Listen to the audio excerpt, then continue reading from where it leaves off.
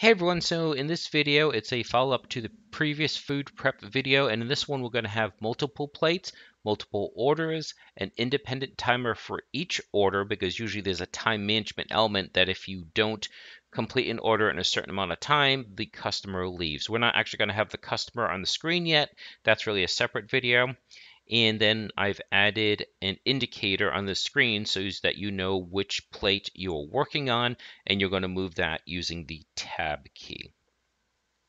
So the first thing I did is I shrunk the plate because it was simply too big. You didn't need to see me do that. You can see that it's now 0.7, 0.7, 0.7. Whatever object you're using, shrink it down to whatever size is necessary. That's not one of the takeaways from this tutorial. The actual position is dependent on what you're doing. However, the relative position is important. What I did is each plate is the exact same distance away on the x-axis. 0 to 2 is 2, and 2 to 4 is 2. That makes positioning the object on the plate much easier because it's an easy calculation. If you're on the first plate, it's 0. If you're on the second plate, second plate, it's 2. Third plate, it's 4. So it makes it very easy to track where you're moving the ingredient to. Okay, so let's take a look at to see how we are going to do that. So first, as you can see, we're using the same variables, but we've turned them into arrays. So order value, rather than just having one value, now has to have multiple values because there's multiple orders. So you just put the square brackets in front of it. That turns it into an array. You have to have the squiggly brackets for the values, and then you have a comma separating the values. So this is going to be associated with the first plate, second plate, and third plate. The actual numbers don't matter. I am just putting placeholder numbers in for the purposes of testing. But as a quick reminder, each position represents a different ingredient. So the ones place is the top of the bun, the tens place is the cheese, hundreds place is bacon, thousandths place is the burger, and the 10,000th place is the bottom of the bun. And so a 0 means you don't have it, a 1 means you have one of it, and anything greater than 1 means you have multiple of that. So in this case, it'd be 2 patties because it's a 2 in the thousandths place. So just as we turn the order that is being requested into an array, we have to turn the plate, 3 plates, also into an array because each one is meant to correspond to the other. So this number ideally will be set equal to that. Right now, if you don't have it set, nothing happens. If you have it set correctly and it matches, it says correct. In your game, what you'd probably do is even if you give them the wrong order, they'll still pay for it, but maybe there won't be a tip. And then if you're doing really detailed management, maybe the client doesn't come back and you have decreased clients. So it depends on the level of complexity that you're trying to do for your game.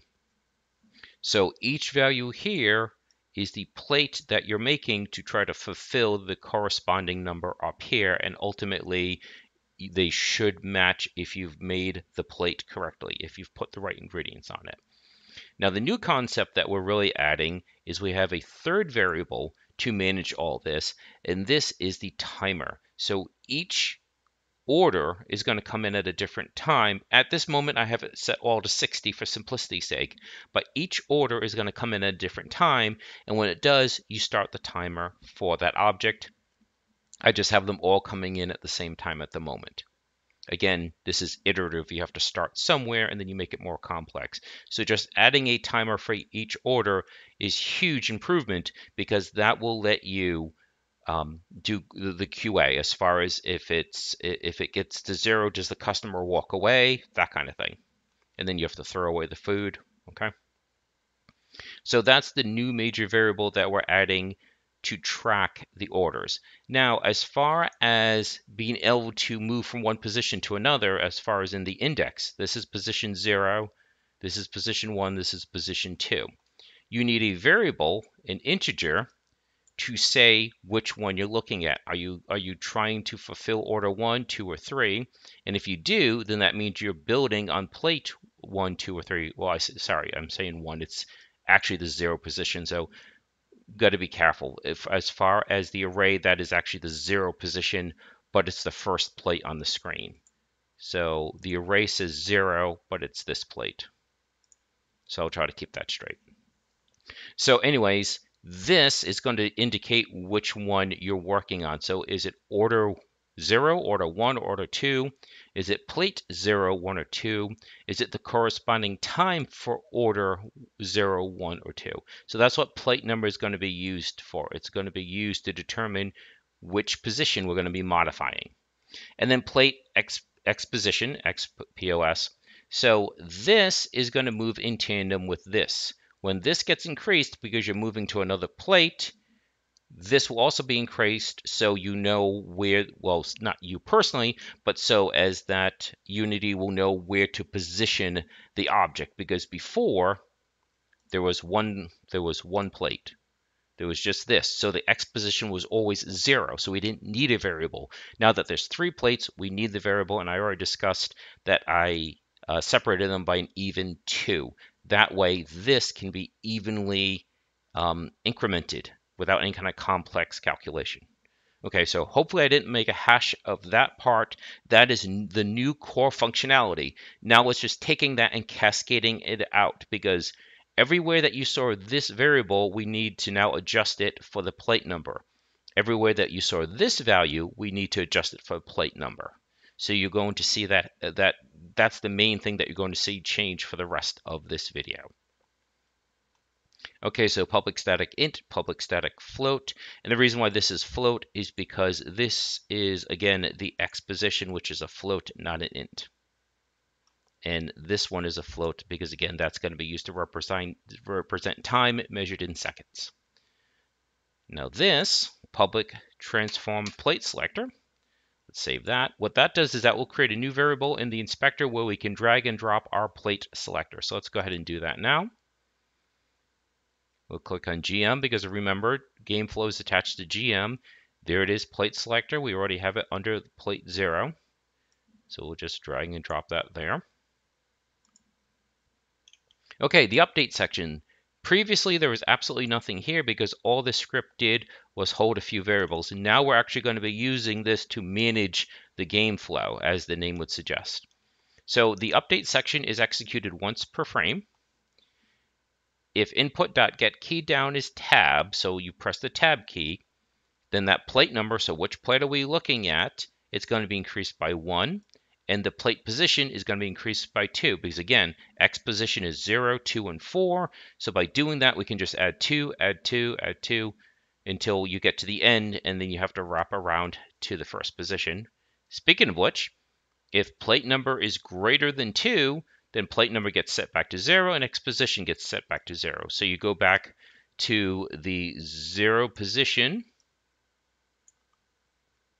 within the array, as well as the X position that you're going to be building on. Okay, so again, this is just tracking if tab is being placed, changing the position in the array, changing what position of the which plate we're going to be placing it on based on the X position, and then if you exceed 2, this gets reset back to 0. And we now have to have a timer for each of the values. You could technically do a for loop, but since there's only 3, I just wrote it out 3 times. So order time 0 minus equals time.delta time. If your math classes have been quite some time ago, you might not remember. So delta usually refers to change, the change in something. So again, this happens once every frame. And since different computers runs at different speeds, you want to have a consistent amount of time separated. So time.delta time is saying, take the value that is here in this position in the array, take that value and reduce it by however much time has passed. So if it's a slower computer and more time has passed, a bigger number will be subtracted. It's a faster computer and less time has passed, then a smaller number will be reduced. That way it will be independent of frame rate. This should still keep exact time, or close enough for these purposes. And then plate selector. So as you saw, we created a variable for the plate selector. Now we're saying take that plate selector and move it. So plate selector.transform.position equals new vector 3. And here we see that plate XPS show up for the first time. So this is saying move the X position to the plate X position, which again starts at 0, can go to 2, can go to 4, and then if we hit tab again, it'll go back to 0.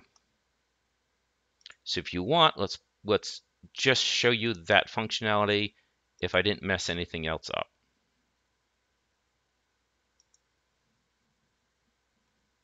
So if I hit tab, see? So you can see that you're cycling through. Okay.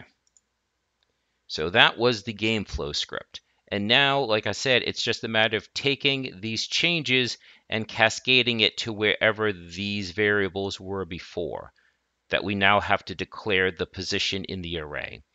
So we go to click place. This is used when you're clicking on the food, and you've gotten rid of the 0, which was a constant, and replaced it with X position, because again, you're not putting it on the same plate, you're putting it on whichever plate you have selected. And so as plate X position cycles from 0, 2, and 4, therefore when you click on the bun bottom, it'll go to 0, 2, or 4. You click on the bun top, it'll go to 0, 2, or 4, so on and so forth. So that's the only change that has been made here, is replacing 0 with gameflow.xposition. Now here, as I said, we have to indicate which position in the array is going to be modified. It wasn't an array before, so it was just gameflow.plateValue plus equals food. But now you have multiple values and you have to determine which one. So again, we're using that plate number. So just as the plate that is being moved to is changing, the representative variable that's tracking that order is also changing. Don't worry too much about this. This is just debug. You technically don't have to do this. This is just displaying several values so I can see if it's working. And I'm just going through all the scripts since there's only 5. MeatCon, I believe, has not changed at all because there's still only one pan. So since there's only one pan, movement to the pan hasn't changed. But if we make a version where you have multiple pans, like you have a stove top, then you would have to do the same type of thing. You'd have to create an array to determine which pan is selected. Cook move. So this is also for the meat, and this is once you can click on the meat as soon as it's been put in the pan, but it won't be cooked. We already covered that. You have to wait for it to turn brown, and then you should move it. So the only thing that's really changed, nothing at the top has changed. On mouse down, what we're doing is, again, you don't want to move it just to 0. You want to move it to 0, 2, or 4, depending on which plate has been selected. So this is how you change the meat from going to just 0 to 0, 2, or 4. So as you can see, it's actually pretty easy. It's just replacing that constant with the variable. And you just have to have a tight control over what that variable can become. And in this case, it's 3 values. Gameflow.plateValue, again, since we now have an array, we have to say which value in that array is being changed, and it's the plate number position. So plate value, plate number plus equals food. So the only thing that's really changed is this, because in your script, it probably should say gameflow, plate value plus equals. Again, you're just modifying for the fact that it's now an array. And nothing in the cook timer has changed because that is independent of the plate. So it's really just that and that is changed for cook move. And then serve plate. So this is actually pretty concise, because before we said, is the value in the order value variable equal to the value in the plate value variable? Once again, we now have to because it's an array, we have to compare like positions. So how do we do like positions? We use the same value. We use plate num. So if the selected plate, so gameflow.plateNum is equal to gameflow.plateValue, and both it's both use the plate num position. So order value and plate value. Order value, plate value.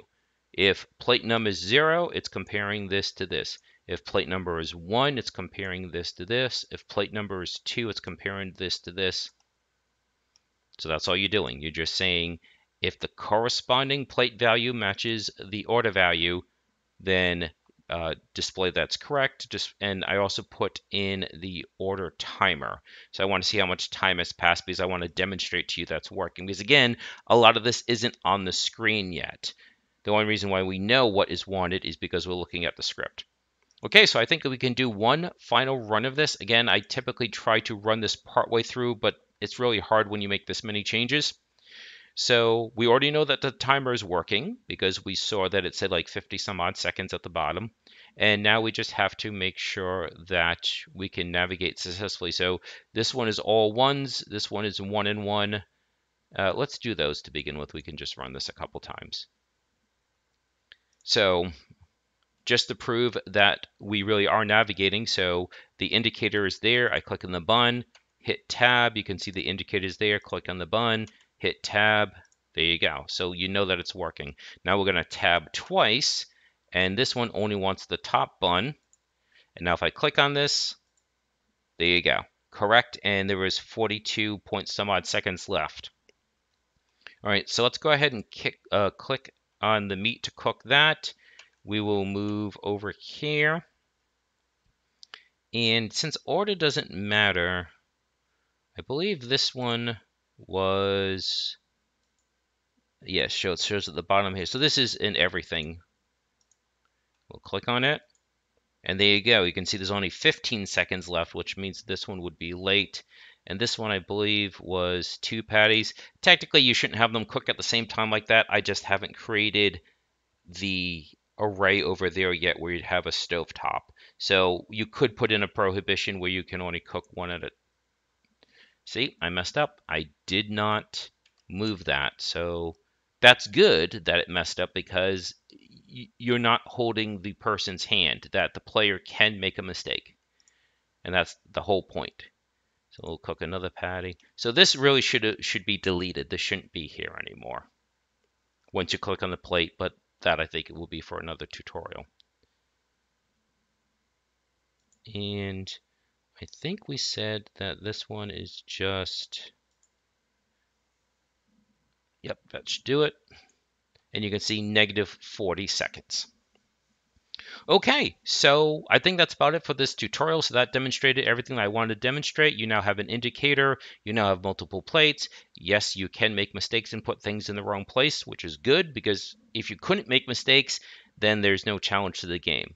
So I think that's about it. If you guys want to see more tutorials, just let me know in the comments. Do a like and let me know specifically you want to see.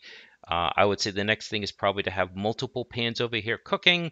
And then at that point, it's really just creating the UI as far as showing a timer and showing the order that the person is asking for. I'm not 100% sure how I'm going to do that. I'm not sure how we can make it so that it's evident what toppings are on it. And then taking that value from the order value array and having that translate into a picture. That would probably just be a bunch of select statements that if the value is such and such, then display such and such image. But I'll put some thought into that. But that's probably be the final thing because, again, you can't do the UI until you have the functionality in place.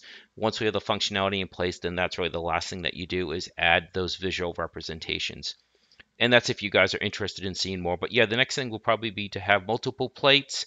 That way you have to cook different types of food at once and that you have to queue up and make a decision as to what you want to cook first. And then we will put the visual representation on the screen. Okay, so I hope you found this useful and please do enjoy the rest of your day.